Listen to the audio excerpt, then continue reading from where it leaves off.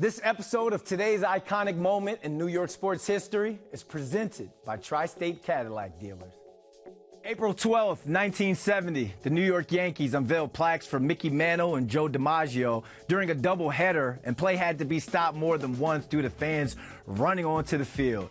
Now, the Yankees were hosting the Cleveland Indians for a doubleheader in the Bronx. The Yankees lost the first game of the day 2-1. In between games, the club unveiled plaques for two of the game's all-time greats, Mickey Mantle and Joe DiMaggio. Both players spent their entire careers with the Yankees, and both were three-time American League MVPs. Mantle was a 20-time All-Star who won 7 World Series titles with the Bombers, and DiMaggio was a 13-time All-Star who won 9 World Series titles in pinstripes. The two men were honored at Yankee Stadium's Monument Park, which at the time was in the field of play. As a result, play had to be stopped on more than one occasion when hundreds of fans got onto the field. In the second game of the doubleheader, the Yankees went into the 9th inning leading 4-2.